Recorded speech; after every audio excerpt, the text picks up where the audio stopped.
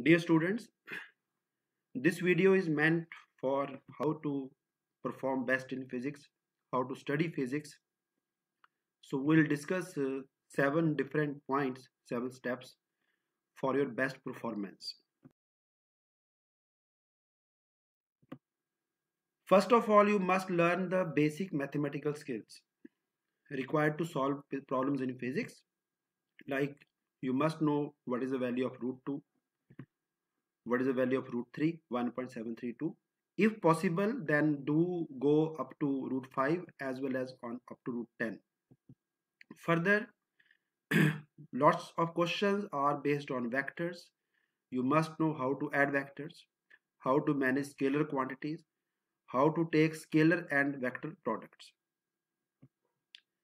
Trigonometric tables, those learned in class 10th, sine, cos and tan only are required, and the standard values 0 degree, 30 degree and 45, 60 and 90 degree. You must know all these T ratios on tips so that you can perform faster in numericals. Further, there are only 3 types of graphs in physics. Whenever some graph is required, you have to learn these 3 graphs. First of all, if there is a linear dependence, like y is equal to mx plus c, in that case the graph would be a straight line. But please do remember, if slope m happens to be negative, then graph is going to move downwards. If m is positive, graph moves upwards. Secondly, this c is intercept on y-axis. If it is positive, then graph would meet y-axis on positive side. Otherwise, graph would meet y-axis on the negative side. Further, second type of graph is inverse proportion graph, which is somewhat like Boyle's law in chemistry. So if two quantities are inversely proportional, like y is inversely proportional to x, in that case graph would be a curve like this as shown. So the graph keeps falling down, but the graph would fall along a curve. And third type of graph is parabola. If y is proportional to square of x, then you are going to get this type of graph. Like in kinematics, for uniformly accelerated motion, you have s is equal to ut plus half at square. If dependence is on square of time for the displacement, in that case the graph is going to be a parabola. Further, you must know at least 2 simple equations of calculus. For differentiation, d by dx of x power n is equal to n into x power n minus 1, and integral of x power n dx is x power n plus 1. Just increase the power by 1 and divide by the new power. In differentiation, n comes forward and power is to be reduced by 1. In integration, power is to be increased by 1 and divide by the new power n plus 1.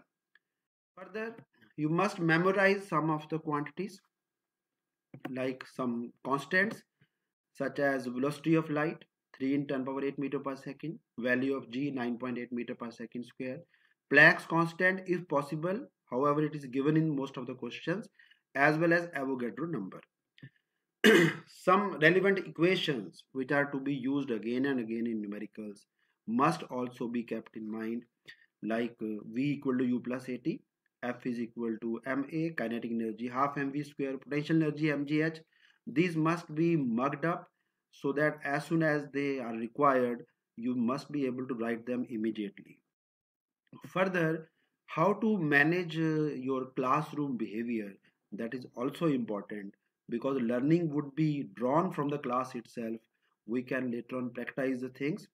So in classroom, first of all, you must not note down the steps the teacher is writing. First you should listen what teacher is explaining. Afterwards, understand the things, the topic being taught, then start noting down when explanation is over. So I'm repeating, when teacher is teaching on the board, teacher is speaking, teacher is explaining, you must not note down at that time. You must start noting down when explanation is over. Teacher would give time. So try to note down the things without seeing the board afterwards it is finished by the teacher. So once you have learned, then try to write yourself on your notebook. Have good friends which do not waste your time. If your friends are discussing something else in the class, that means they are not good friends, they are bad friends, they are wasting your time, they are bringing backwards from achieving your goal. So have good friends which would help you in your studies, which would discuss the things which are going to improve your performance. They are the good friends. Try to solve numericals yourself. Do not see side by side what the other fellows are doing. So you should solve the numerical yourself, because in the exam also you will have to manage the things yourself. Do not bring the feeling that if you ask in the class what others would think. Some people are introvert type. They try to escape the things asking in the class. They would like that I'll see it at my home, I'll try at home, but they will not ask in the class. So please be bold to clear your doubts immediately in the class. Do not wait to go home and read again and go through the things again. So please do ask there itself in the class. Teacher would never refuse you. Go to library in free periods. So if our teacher happens not to come to the class, or class is without the teacher, in that case you must go to library instead of wasting your time with other activities in the class with the students which are naughty, which would be playing with the duster, extra. So you won't be able to study in class without teacher. So immediately leave the class, go to library, or go to some lonely place where you can manage your time properly. Further, what to do at home? First of all, you must have a planned timetable. It must be stuck to your study table wall, and you must strictly follow it. Priority subjects, like if you are medical students, then physics, chemistry, biology. If you are non-medical students, then physics, chemistry, math. Each subject would require minimum 2 hours daily at home for your practice. Further, have adequate sleep also. If you are keeping awake for long hours during night, and an early riser also, so your number of sleeping hours are reduced. In that case your performance would come down. So please have perfect time duration of sleeping, 5 to 6 hours during night time, and half hour nap during daytime. Before starting your next session, have a half hour sleep during daytime. Then you must have daily goals. What goals are? You must review your notes at home, remaster the subject topic taught today, rewrite the derivations without seeing the notebook. I am repeating, without seeing the notebook, you will have to write the derivations again. Further, at least 5 to 10 new numericals to be practiced daily. 5 to 10 new numericals depending upon your IQ and the time slot available. And lastly, note down the important things and shortcuts in a separate notebook, so that while revising or just going to exam, you have an half an hour or 1 hour before you. In that case, what you can study? You can't study whole book during that time. So you have to go through the important points and shortcuts. So you have to refer to that notebook during the half an hour or 1 hour before the exam. Further, how to practice derivations? So first of all, you must see the derivation completely. That is called complete scan. Second step is you must go through the steps carefully and learn what were the steps. Next step, after catching you the main steps, what was to be multiplied, why was it multiplied, what was to be divided by, and so on. You must keep in mind these main steps. And then These steps are to be practiced. That is, you must write the derivation without seeing. So that would complete. Once you have written the derivation yourself without seeing the notebook, that means this derivation is ready. Further, try again if perfection is not reached. Maybe you may forget some steps. Your result may not match with the final answer.